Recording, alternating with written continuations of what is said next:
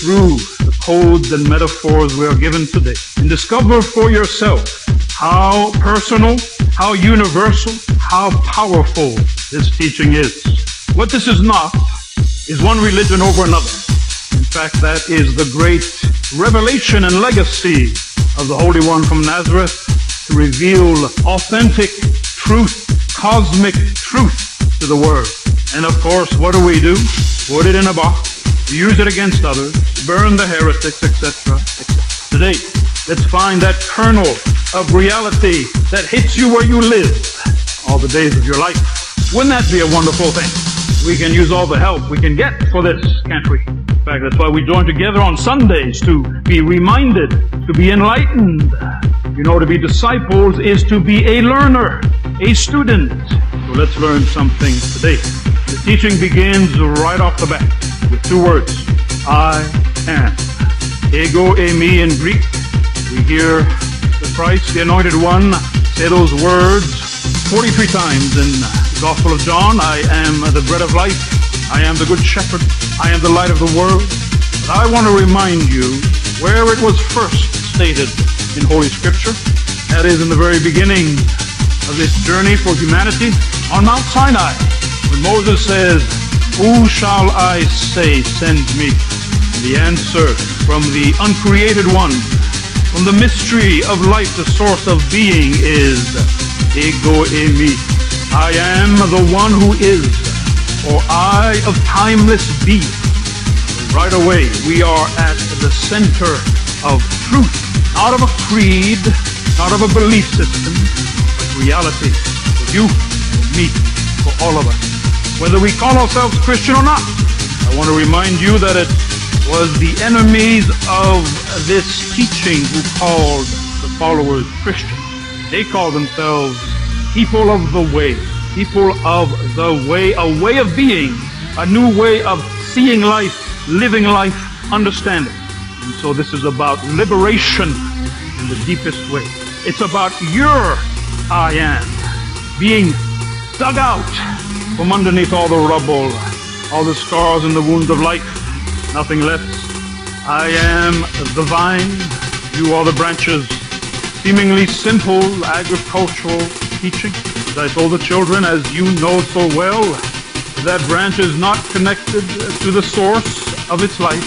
It comes to nothing. So, my hope for you today is that what you hear is something very personal, something that can make an axis shift in your understanding. This goes beyond religion into truth. So let's walk through these metaphors, so often misunderstood.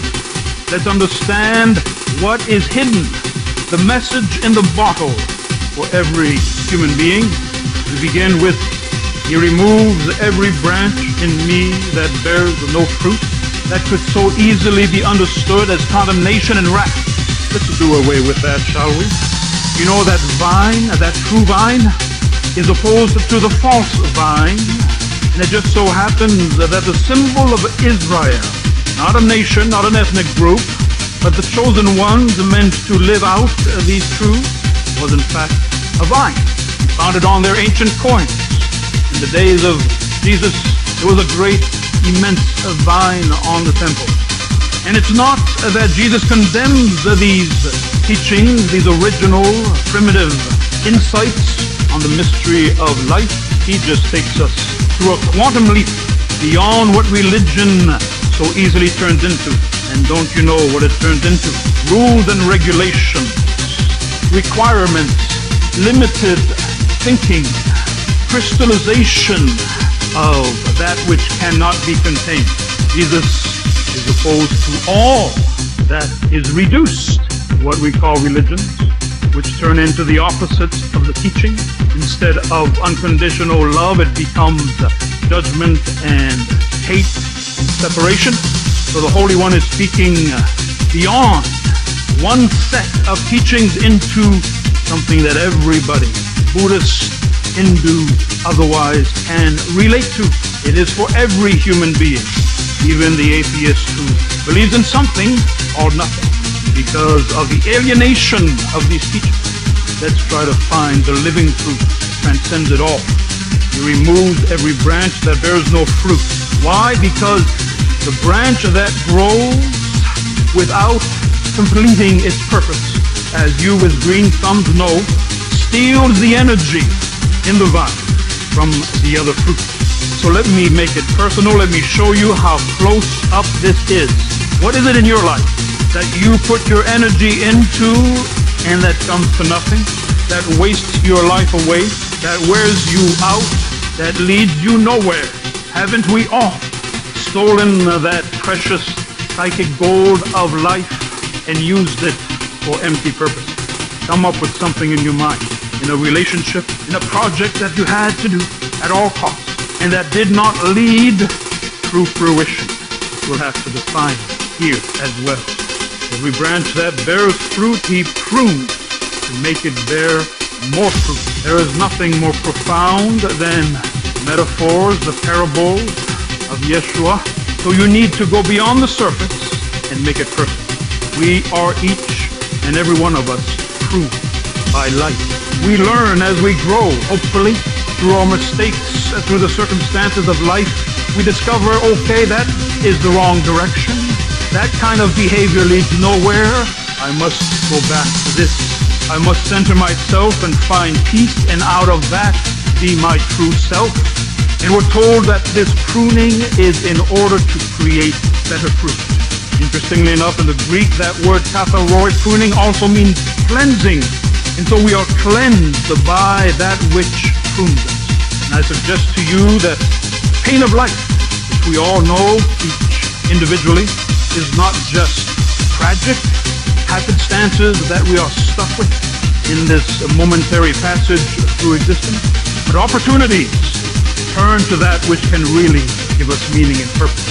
Now hear me well, it's not that God gives us the suffering, it's that through this cosmic view of things we redirect the suffering from empty, tragic bitterness to fruitful understanding, to sensitivity towards others, to remolding our behavior and our mindset so that we can live rooted in that which we truly are, children of the uncreated, meant to enjoy the beauty and to be the beauty and to do the beauty in this world. Find our true purpose. Don't you see how that transcends all that human beings have made of religion? That's why Jesus says, I am the true vine, not because the creed is the right one over against somebody else's, but because the reality of our existence is to be connected to something greater than ourselves and to find ourselves in that greater reality. We are so busy with being a disconnected branch, separated from it. That's another definition of the ego, the imaginary self, the infantile self that just lives for itself. There is no such thing. It is nothingness. We are hardwired and designed to find ourselves through our connection to something infinitely vaster than we are. Don't you see how much that explains about human life, human history, why it is that so many end up in bitterness and despair? Because they have become separated, not from a belief system that is confusing, that has multiple theologies, but from the vibrant reality of being rooted to the Spirit. In that rootedness, we discover why we are here. We discover our fulfillment and our joy, even in the hospital, even in the face of unemployment, in the face of our mortality. That is powerful. We are empowered by Spirit if we remember. Therefore, he says, abide in me as I abide in you. An old English word has to do with dwell, remember, be conscious of. Don't you see that when we click into that alignment with the reality of the Holy, whatever that means, that we can't understand anyway, that unknowing of the Holy, opening ourselves to it, knowing we are not alone on our own, then everything is different. Then we have new strength. Have you not, some of you, known that moment in life when you were connected to a source of empowerment that allowed you to forgive, that allowed you to start again, that allowed you to say, I'm sorry, that helped you mature into the fullness, the wholeness of being a child of the universe, meant to live in consciousness of that which is beautiful and holy and good, so that all that is its opposite, which is everything we see almost, can be reduced to dead branches that lost their way, that can bear no fruit. He says, if you abide in me, you're conscious of me. What is me? Not the man with the beard and the sandals, but the remembrance of the Holy, the direct access to Spirit. Then you can bear fruit, because apart from me you can do nothing. You know, we look at that line, don't know what to make of it. Most of us are hyper busy these days, aren't we? Whether it's with your computer or job or friend or social life, we're very busy people. So busy that we block out this reality. It's a distraction. Because when you come into silence, then you realize that all of our emotions and thoughts are passing through, are transient, are momentary, and are not real. Think of how often you've been angry and outraged and then found out there was no reason for it, and you wasted all that time and energy. We call him Savior because he brings us into alignment with that deeper place within, out of which we don't have to live like that. We can be at peace. We can keep others from stealing our peace. That's advanced spiritual work. He says, whoever does not abide in me is thrown away like a branch and withers. Don't you know people who wither are withering, growing more and more bitter, more and more enraged, more and more hopeless? We all know people like that. Be sure that you're not one of them. And if you are, remember the secret of this holy teaching, this revelation. Plug back in. It's never too late. Remember that you're not an isolated branch. You're part of something greater, and that greater vine wants to shoot its life through you so that you can be a beautiful human being. As long as we exist, we have a chance to find our real potential and purpose, and to break out of the wrong direction, which leads to withering. More than that, he gives us this metaphor: such branches are thrown into the fire and burned. Now don't take that as fire and brimstone. Let's keep it simple. What do you do with a piece of wood that's not going to have foliage or fruit? In the old days before Thomas Edison helped us out, you'd put it in the fireplace, go up in smoke. Look at the poetry of this metaphor. End up as nothing. The ancient teachers said that hell was non-being, nothingness, total separation from the essence of life, or illusory ego, which is the cut-off branch, comes to nothing. But our deeper self, connected to the infinite source of existence, to eternity itself, to spirit, leaves behind a legacy for generations of how to be a beautiful human being, how to incarnate unconditional goodness and love in a world that has lost its way. You see how these metaphors can be so misused, trying to turn us into a rigid religion when it's that liberation of universal truth, that way for every human being, no matter who they are, made possible by these teachings. He says, my Father is glorified by this, that you bear much fruit. That is to say, the universe is made better. The Holy One, the uncreated One, is made happy by little old you when you bear fruit, by remembering your inheritance as a spiritual being. And what is this fruit? It's not cash, it's not works, it's not things we leave behind. Brother Paul lists them for us as an example.